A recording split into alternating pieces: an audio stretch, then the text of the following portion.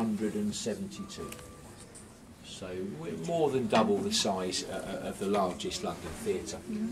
And the configuration at the moment is where we get the most chairs in, with a stage to the right. But of course all the furniture is removable. The stage is also removable. It can be in different places depending on what's required.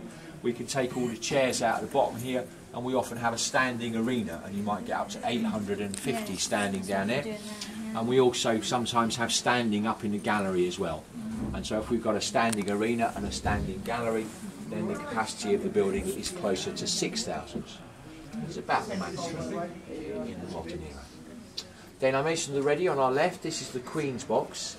And people often ask me, where's the Royal box? And we don't have a Royal box, we have a Queen's box. And it's the Queen's box rather than the Royal box because it belongs to the Queen. But it's not just this box that's in private hands. A great